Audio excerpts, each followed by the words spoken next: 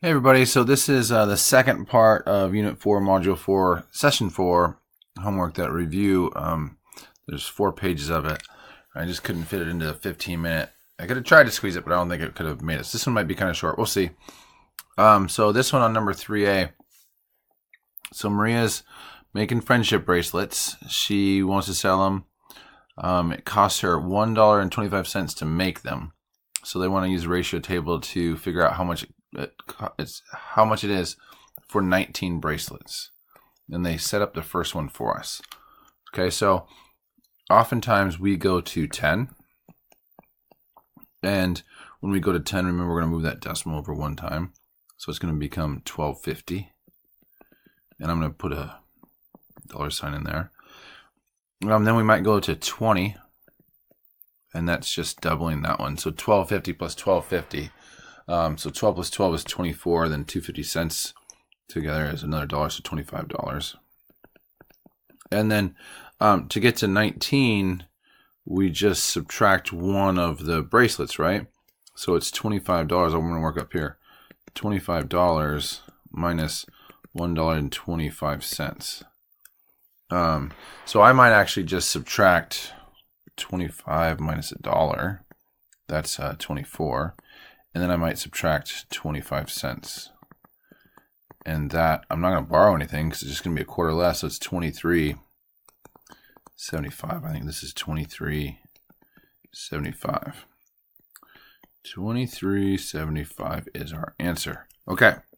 So try the next one, or if you're still a little confused, go with me for a little bit, and then we can, hopefully you can pause it and try it on your own.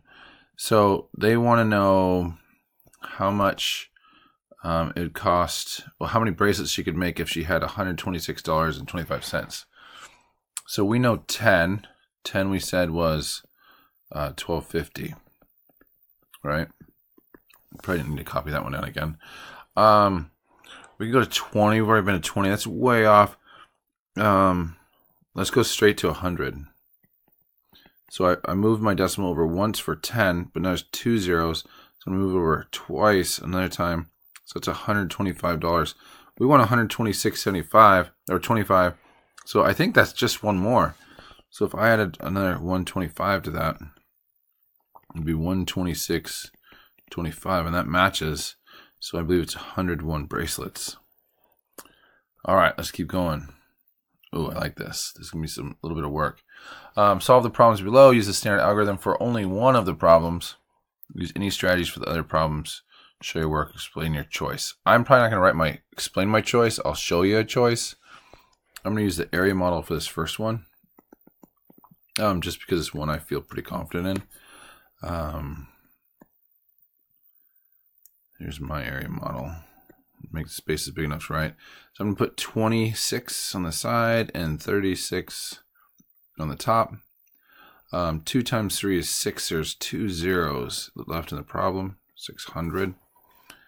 20 times 6. Well, 2 times 6 is 12. 1 0 left. 30 times 6. Well, 3 times 6 is 18. And then a 0 left. And then 6 times 6 is 36. How do I want to add these?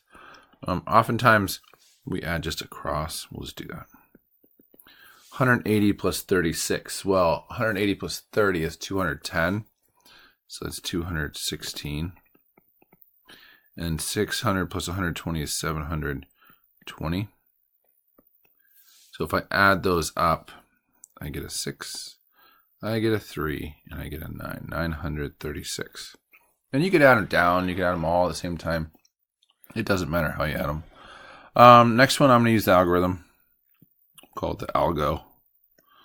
No, I got to write the algorithm. Just make it across the whole thing. I'm going to change the color, if that's okay. All right. So 28 times 36. Different problem. They're all times 36. So actually, I already know what 26 times 36 is. So I just have 2 more 36s, which is 72. So I think this is going to be 72 bigger, but I'm going to use the algorithm. So 8 times 6 is 48. 2 times 6, I'm still with that 6 in the bottom right, is 12 plus that 4 is 16. Placeholder, cross that off, cross that off. Now 3 times 8 is 24. Carry the 2. 2 times 3 is 6, plus the 2 is 8. And I'm going to add it up. 8, 6 plus 4 is 10. And then we have a 10. 1008. Yeah? Okay. Next one. I think I'm going to use a ratio table for this one. Oh, I should change the color again. Let's go to red. So I'm going to go 1 by 36. Let's go 10 to, excuse me, I apologize, to 360. I'm going to go 5. Half of 10 is 180. And then I'm going to go 20. 20 was, I'm doubling 360, 720. Okay, so I think I have all I need, because I have 20, 720.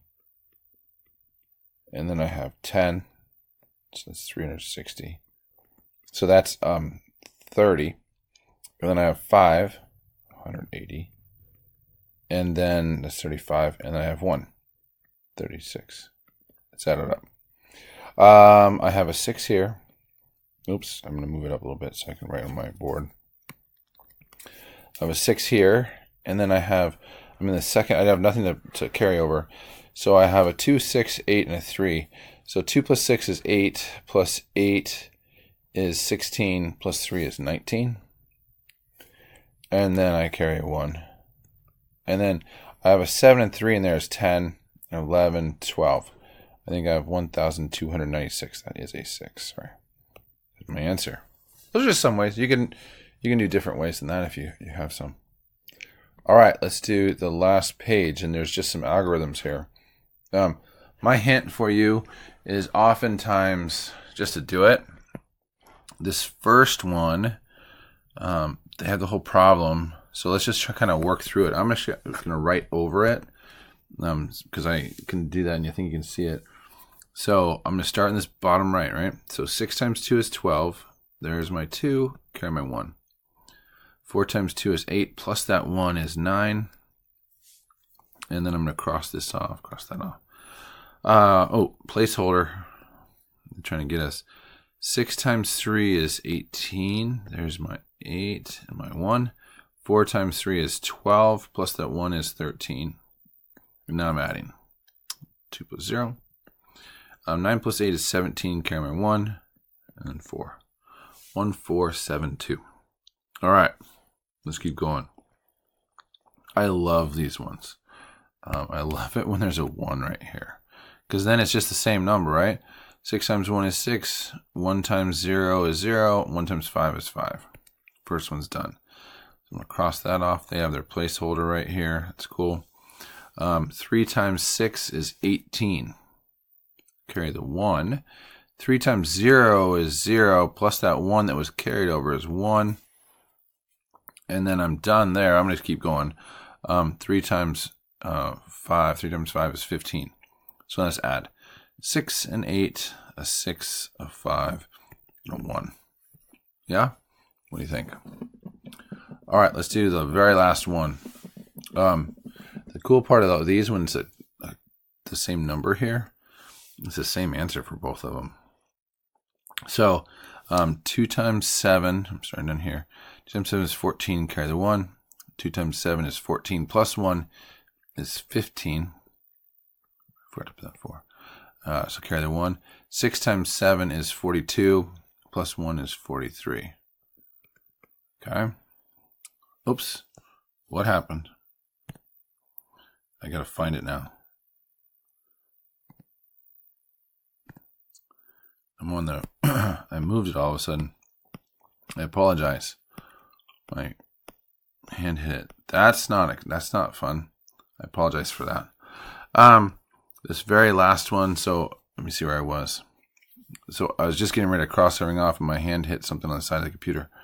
So I'm crossing this off, crossing this, Put a placeholder. And so the cool part about it's a 7 again, it's going to be the same exact number. So it's going to be the 4, and it's going to be a 5, and it's going to be a 3, and it's going to be a 4. It just moved over because of this placeholder right here. So then let's add it up. 4 plus 0 is 4. 5 plus 4 is 9. 3 plus 5 is 8. 4 plus 3 is 7. And then there's a 4 at the end. And there's our answer. Sorry that I left it for a little bit and then I couldn't find where it was. All right, come with any questions if you have them. All right, keep working hard. Thanks, everyone.